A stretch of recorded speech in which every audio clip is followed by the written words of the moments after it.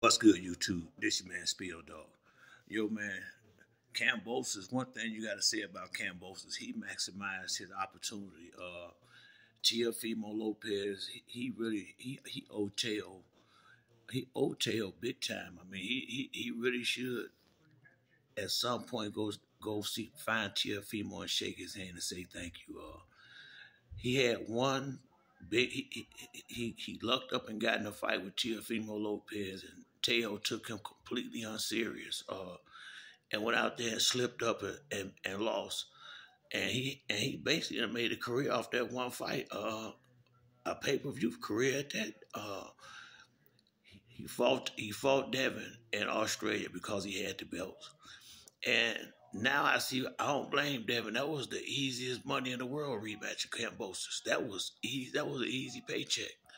That was a way for him to, because Kambosos beat Teo, it could be looked at as Kambosos was a real fighter, and this gave Devin an opportunity to go in there with a C-level fighter who was getting A-level credit and go out there and get a lot of credit for a guy that was basically damn near sparring partner level.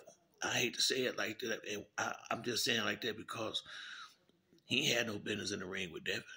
They ain't nowhere in the same stratosphere. Then he lucked up and got this fight with Lomachenko, so that one fight with Teofimo Lopez got him three big major fights and got him looked at as if he was one of the top guys in the division, and he was never that. I mean, one thing about it though, you can't blame him for it.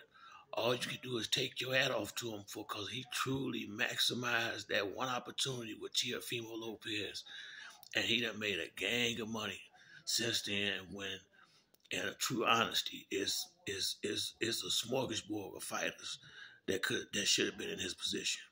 There ain't no way he better than Shakur, Keyshawn Davis, Frank Martin. It's a gang of dudes. Navarrete, it's a gang of dudes that I think are better than him. But he just had 1, 2, 3, 4 big title fights in a row. You gotta give him some love for that. I mean, the man maximized his opportunities. I think that was the final chapter. That fight with Loma. I don't think we'll see him on that high stage again.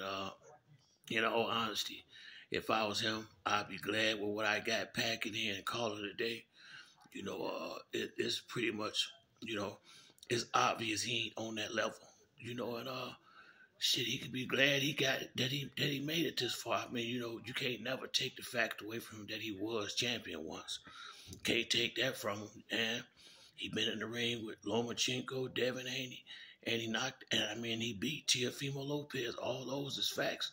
Now, some of that, and you can't say he didn't deserve it because that's the way the cookie crumbled. But just because it crumbled that way don't mean it was actually a good cookie. I mean, that the performance he put up Saturday night in his hometown. Come on, man. But I'm glad the George Kambosos tour is finally over. We don't have to suffer through that no more. And maybe some of the guys that's more deserving can get these shots now, like Shakur Stevenson, and Keyshawn Davis, and fighters of that caliber, and we can stop playing games out here like this. But that's it for me on this video. If you liked the video, hit the like or subscribe. Until next time, it's your boy Spill Dog. I'm out.